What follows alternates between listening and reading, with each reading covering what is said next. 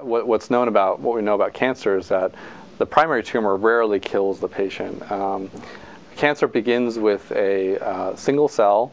It can be an epithelial cell, or it can be a soft tissue cell, and that cell will acquire mutations from the environment, or in some cases it will have pre-existing mutations that are inherited, and it will transform, and then that cell will diversify and expand to form the tumor mass. Most tools for analyzing tumors operate on bulk tissue samples.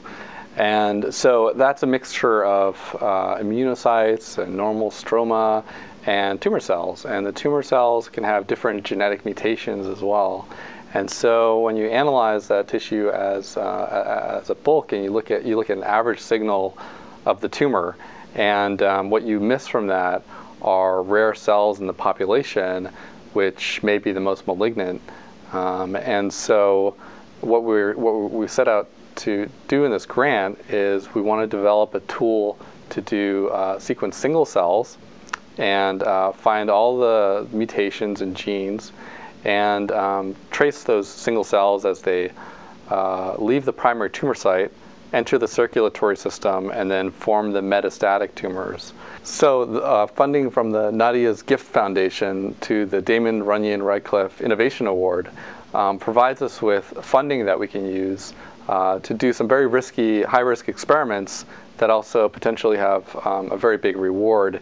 And that's to develop a new single-cell sequencing technology to sequence mutations in the exome of single cells. And then once we sequence multiple single cancer cells, we can compare the mutations and then reconstruct the lineage of how those cells evolved. And so part one of this grant is to develop this new technology and validate it in cancer cell lines. The second part of this grant is to actually apply that to human breast cancer patients, triple-negative breast cancers. And what we will do is sequence single cells from the primary site, from the circulating tumor cells, and also from the metastatic site, compare genetic mutations, and that allows us to reconstruct the evolution and trace back how those cells evolved and disseminated within the tumor. So the tools we develop here, the single cell sequencing tools, there are a number of clinical applications. One is simply for trying to be able to diagnose heterogeneity within tumors. And you might expect that if you can measure heterogeneity, you might be able to predict which tumors are more likely to be metastatic, invasive, or show poor response to chemotherapy.